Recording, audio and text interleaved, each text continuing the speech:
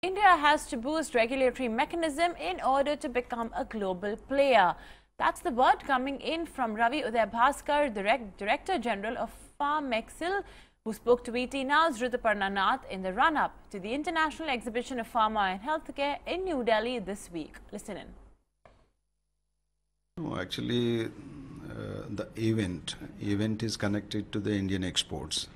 This pricing mechanism and the policies of Government of India as far as prices are concerned, we are nothing to do with that.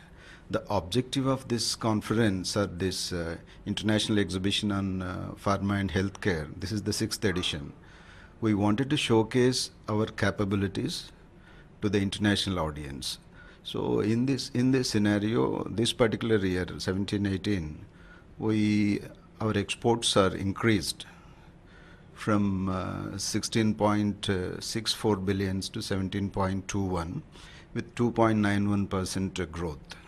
So this certainly we are expecting 630 overseas business delegates and 40 regulators are coming from 30 countries, and 350 Indian exhibitors are showcasing their products. The objective is to showcase and to show the Indian capabilities to the international audience, to have a first-hand feel. That is the major objective.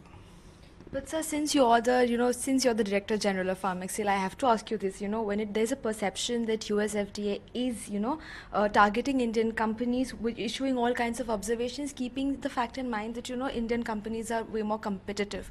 So how can Indian regulators take a look at it and prevent all of this? No, as of now, the US FDA exactly not after India. As we are claiming that 35% of our drugs are going to US, and at the same time we have highest number of US FDA approved units outside US. So these inspections and 483s are very common. 483 is a serious issue.